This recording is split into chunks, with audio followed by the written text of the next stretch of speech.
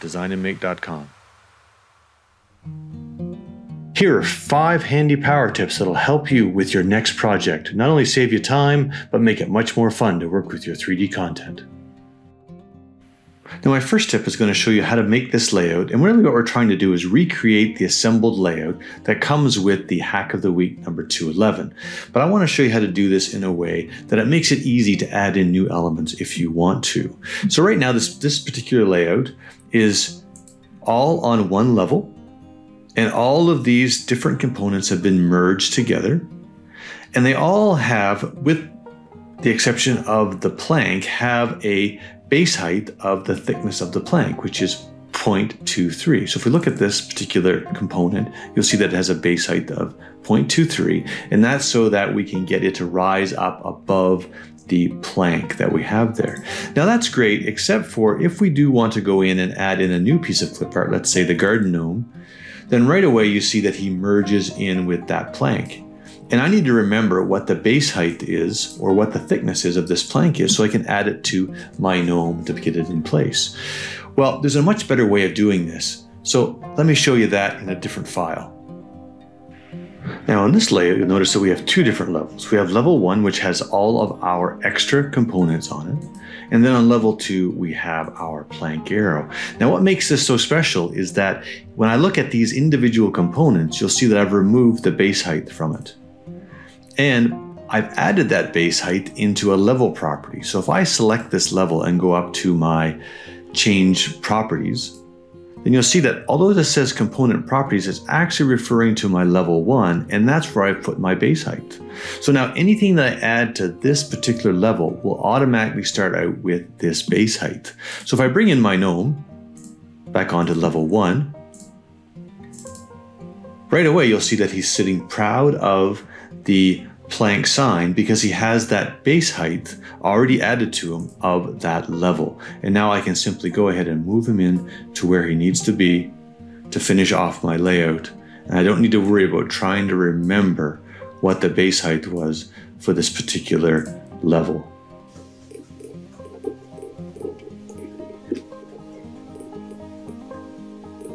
And there we go.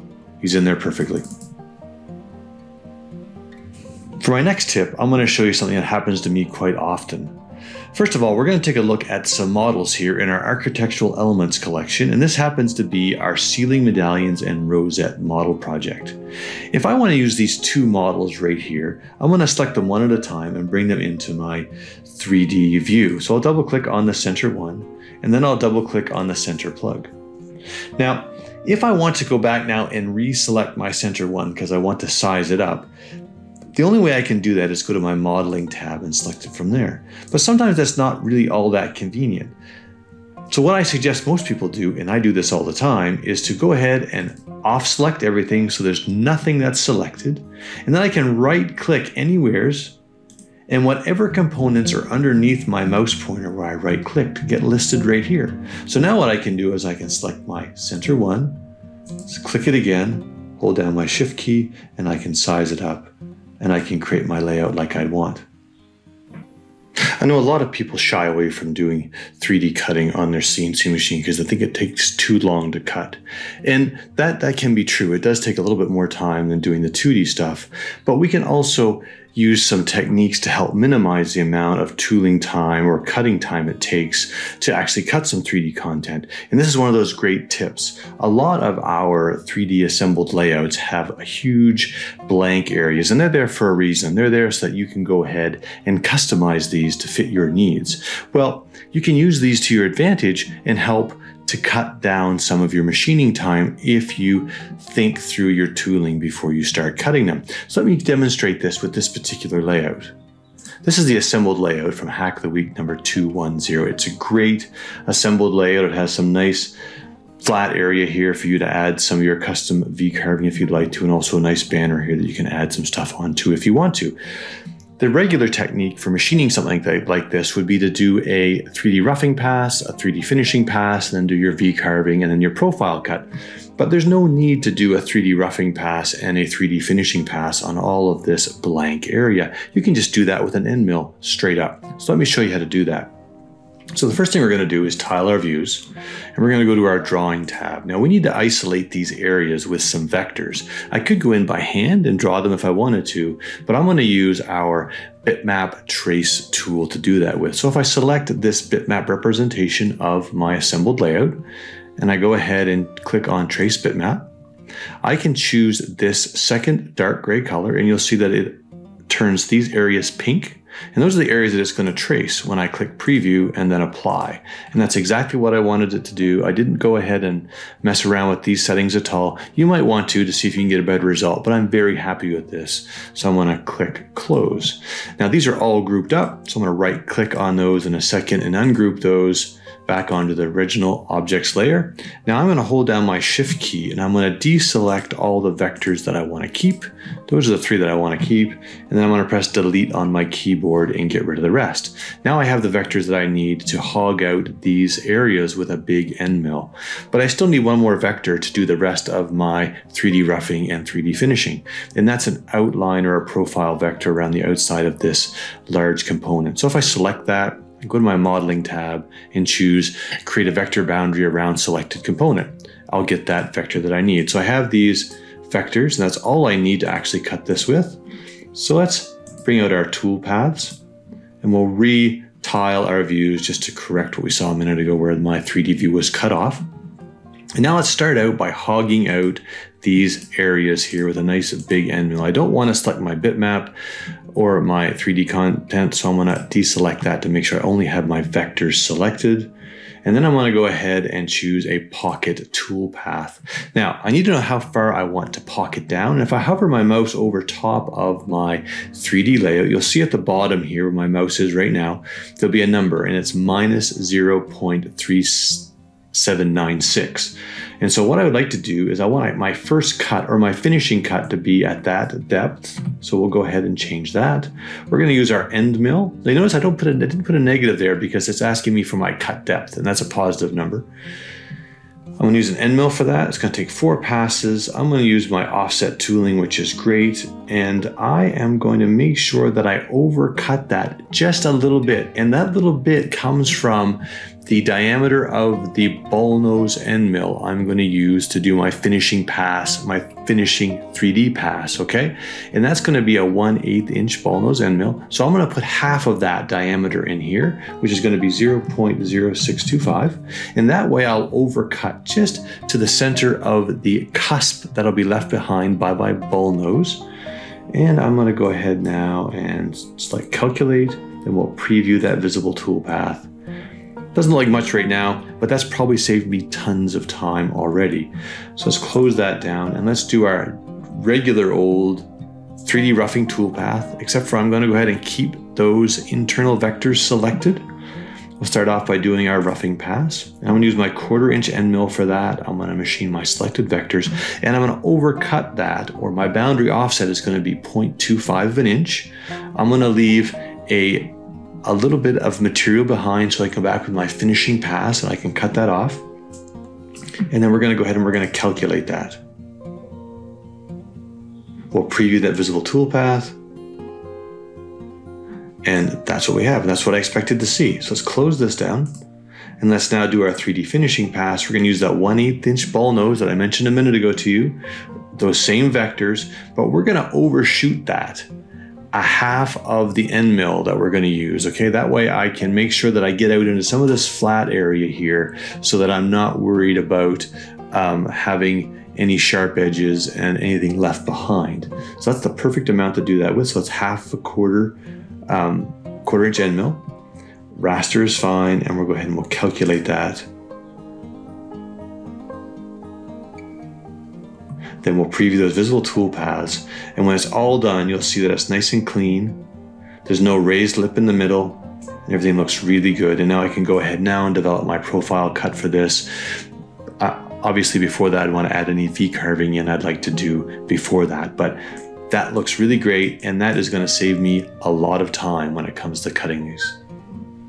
I'm sure you've had this happen before where you go ahead and you cut a project, but then you go back and you look at it and you go, boys, I wish I had have used a smaller cutter for parts of it so I could get some more detail. Well, let me show you how you can go ahead and fix that if you need to in the end after you've already made your initial 2 cuts. So let's look at this assembly. And this assembly comes from the Wildlife Expansion Pack number 2. It's a lovely assembly with some nice mountains and this Canada goose in the center. So what I did originally was I went ahead and I made a roughing toolpath and a 3D finishing toolpath. So let's go ahead and preview those.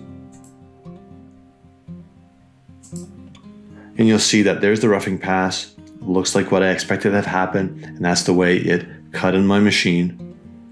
And then we're going to go back and we're going to do this very long 3D finishing pass. This is quite a big project. But you can see right away as this is slowly showing you my preview that if I had been paying attention originally, I would have seen that there's not a whole lot of detail in the goose's face or in his feathers. So let's pretend that I've gone and cut this, looking at the finished piece on my machine, and I go, this all happens before I take the part off, by the way, but it's still sitting on the machine where it should be. And I think to myself, maybe I should go in and see if I can cut this again with a much smaller ball nose end mill. Well, this first finishing pass was done with a 1/4 inch ball nose end mill. Now, if I had to go through and do this all again with a 1/8 inch ball nose end mill, it would take a very long time and it would waste a lot of time because I don't need a whole lot of extra detail in the trees, in the background, in the water. Really, all I want the detail in is the goose. So how can I do that? Well, I could go in my 2D view and I could trace around this goose if I wanted to, and that would be great. That would work perfectly, but it would take a lot of time. So seeing as we get all of the 3D content that was used to create this assembled layout, we can just go ahead and bring in the Canada goose and get a vector outline from that. So let's double click on that goose. Let's size him up about the same size as what the goose is in that assembled layout. It can be a little bit bigger if you want it to be. And then let's just go over to our modeling tab and we're going to create a vector outline from that particular component. And then we're going to go ahead and delete that component out of there. Now that we have this vector outline, we can zoom in a bit and now we can size it to fit over top of that goose in our layout that we have. And just by messing around a little bit with your sizing here, you can get it to fit pretty close. And really, we just want it to be over top of the actual goose, and we can zoom in a little bit and we can nudge that into place. That looks great right where it is. Maybe we want to make it just a little bit smaller. And then we can put it where it belongs now. And that looks great. So let's go with that. And we are going to close down our finishing toolpath that we had started before. And let's create a brand new 3D finishing toolpath. We are going to use a 1/8 inch ball nose end mill instead. So we'll select that. We are going to use the selected vector, which is the vector we just made from that component, and size it appropriately. We're going to do no boundary offset at all. And then we are going to go ahead and calculate that. Now in the 3D view, if we zoom in nice and close, especially around his feathers and his head, if we preview that visible toolpath, you'll see that it cleans up really quite nicely and we get that detail back in the goose's eye and his feathers. And that looks like a much better job.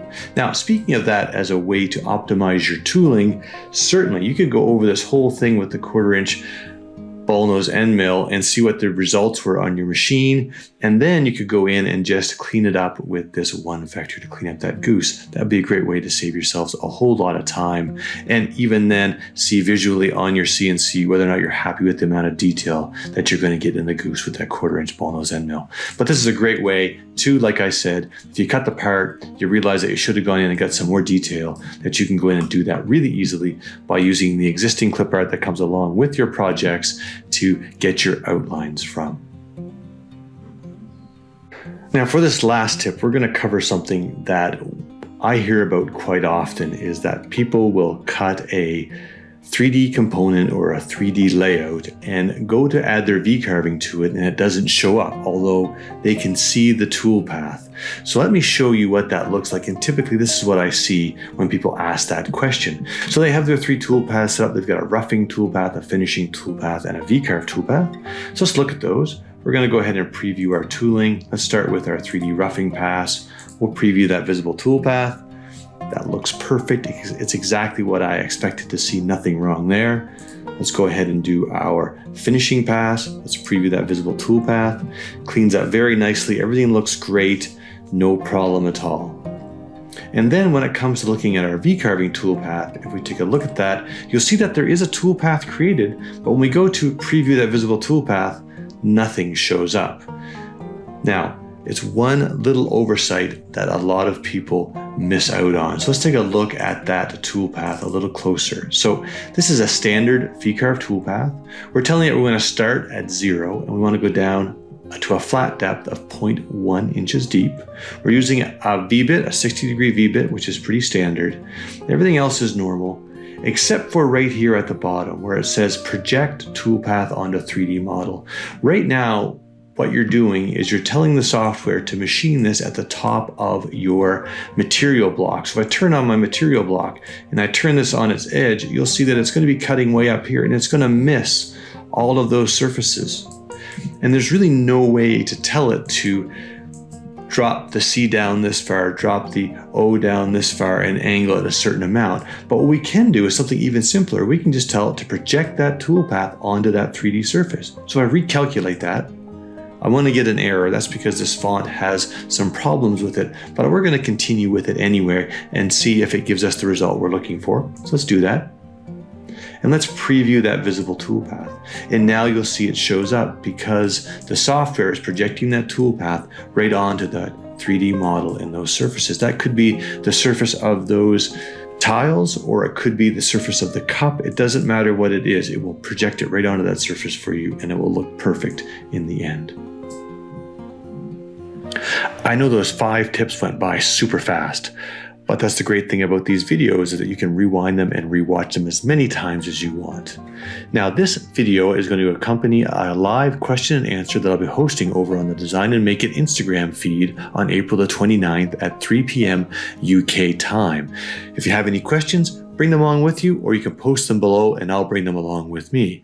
Now, if you happen to be watching this video after that live event, that's okay too. If you have any questions or comments, put them below and I'll answer them as soon as I can. Now, if you like these sort of things, please give this video a thumbs up. If you haven't subscribed yet to our YouTube channel, please do. And what we'd like you to do, most importantly, is have some fun, keep making, and during these times, be safe and keep yourselves healthy. From all of us at Vectric, thank you for watching.